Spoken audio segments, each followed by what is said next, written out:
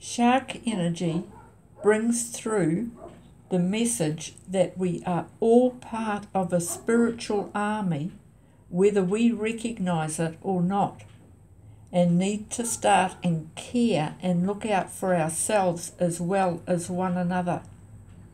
They said the call is going out to us all to develop our spiritual senses and put them to use on a daily basis.